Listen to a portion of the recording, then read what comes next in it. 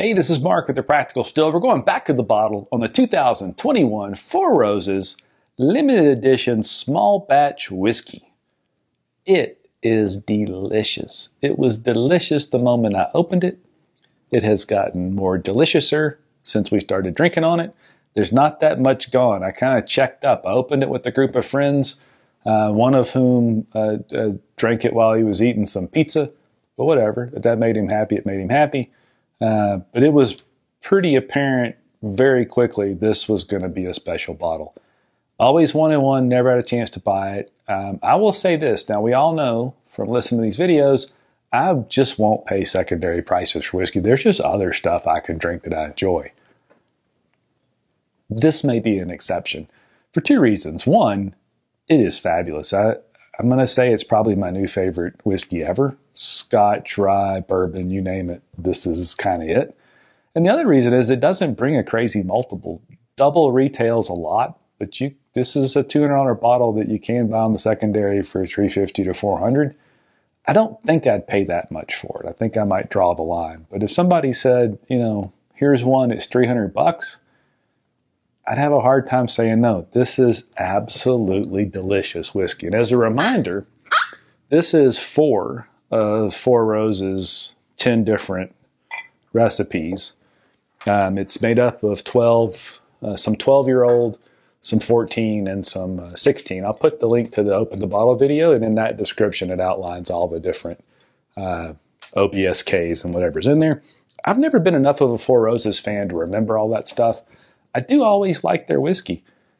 This is the one. This is the one that I'd stretch for this one. It's cask strength, so this is 57.1%.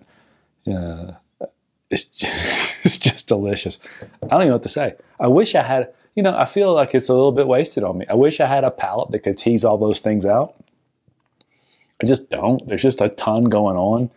It's both floral and fruity.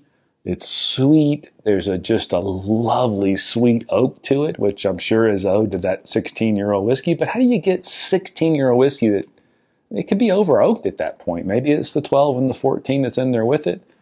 Holy smoke, is it good. When we opened it, I tasted it up against the Four Roses Small Batch Select, which is a $60 bottle, which to me is one of the best bottles under $100 you can buy of bourbon. And by itself, it's a fabulous bottle. Up to this guy, unfortunately, it kind of paled in comparison, but it should. This is $200, that's 60. This has got up to 16-year-old whiskey, that's 6 years old. It's all really good. But if you get a chance for one of these, you can't pass it up. If you have to stretch a little past retail in a bottle, this is the one that I would do it on.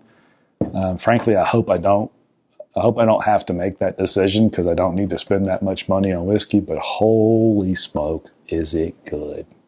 It's so good.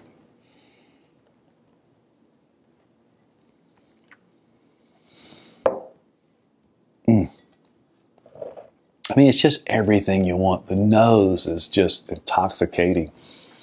It coats the entire palate.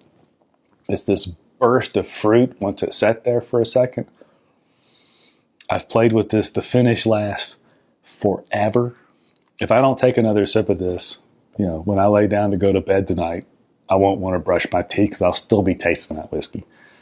It's just that good. And I wish it wasn't because I shouldn't be tempted to pay that much for whiskey. I paid $200 for this, which I believe is retail. But it's the first time. It's the first time I'd stretch. And I really hope I don't have to make that decision because I want to continue to be able to say I don't pay secondary prices, but this one would tempt me. I'd love to know what you think. Part of the question that this came up with was a Friday Sips Live. Should I keep opening these bottles that I get to buy at retail? I mean, I've got Rock Hill Farms. I've got some store pick OWAs. I've got some Stag Junior. I've had plenty of Stag Juniors. I love it. It's not a $250 or $300 bottle, and that's what people are paying for it. Should I have just sold this? Should I have not enjoyed it? No. It's for drinking. It's for sharing with friends. It's for enjoying. But holy smoke, bourbon's getting expensive, and I'm getting tempted to sell a few bottles and turn those into 4 or 5 bottles or something else. I'd love to know what you think. Are you selling bottles in the secondary? I never have. It's getting pretty tempting. But I'll tell you one thing.